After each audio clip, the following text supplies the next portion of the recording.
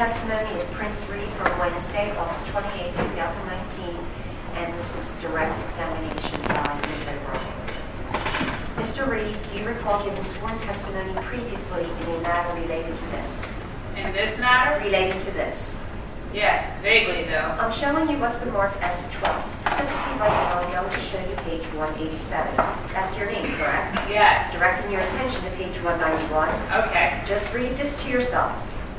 The top portion or the bottom of 191? Starting at the end of page 190, just read that to yourself down to the bottom of 191. Okay. You testified previously, Mr. Reed, that you knew the firearms were taken out of the house, correct? In that what I just read, yeah. And you have no reason to dispute your prior testimony?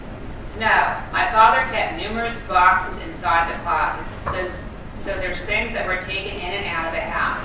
Preferably the firearms could have been taken, but I don't recall right now, but reading that would jog my memory. I have one more portion I would like you to read, Mr. Reed, also part of your testimony. The end of this page on to the next page. This whole page and this page? Yes, starting right here. Starting with there's no question. Oh, there is no question. Okay. So you testified previously, Mr. Reed, that you were asked during your previous testimony if there was any question in your mind that your father took those guns out of the house that day, correct? Correct. And your answer was there was no question in your mind. If he took firearms from the house? You knew he took those guns out of the house. It's possible, yes. You testified previously that you knew he took the guns out of the house. Okay, yes. Isn't that what your testimony said? Previously, yes. Are you changing your testimony today? I don't even know how long ago this was. This was last year. So there's things that I can't testify to. It's been so long. I don't know how many guns were taken out of the house, what boxes. I couldn't describe to you and make this. I can't testify on what I testified my previous testimony. I don't recall a lot of the details. Your previous testimony, though, that was sworn testimony. You told the truth during your previous testimony? I tell the truth every time, yes. In your previous testimony, you said that your father took the firearms out of the house, correct? If it's in writing, then... You read the transcript. Right, correct. You have no reason to doubt the accuracy of that transcript. I have no reason to doubt the accuracy of that transcript. And then this is on redirect examination by Ms. O'Brien. Mr. Reed, the prior testimony that you gave that I had you read before, you were asked specifically, I'm going to show this to you. It's on page, the end of 190 to 191. You were asked specifically, do you know the things that were taken out of the house?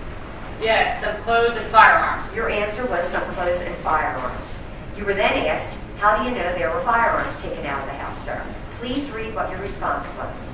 They were loaded into the bed of the car. Did you see them? And what was your response? I saw the boxes that, firearms.